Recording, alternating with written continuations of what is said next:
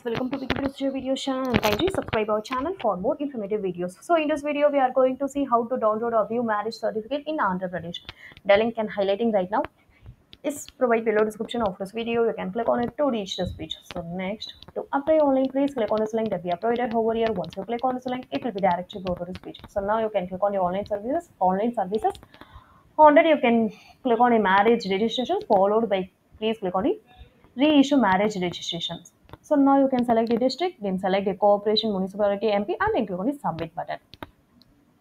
So we have to view the details. Also, you can click the download button to download the certificate. There is no necessary documents to upload for this certificate. The processing time of the download certificate is complete within a minute. Then there are the office and location section provided by the departments and contact details that need to be approached for this process. Then in fee section, this procedure is free of cost, so you no need to pay amount. So we have provided all the information in each and every section. If you have any queries or about videos, just comment us so we get back to you as soon as possible. And kindly subscribe our channel for more informative videos. Thank you.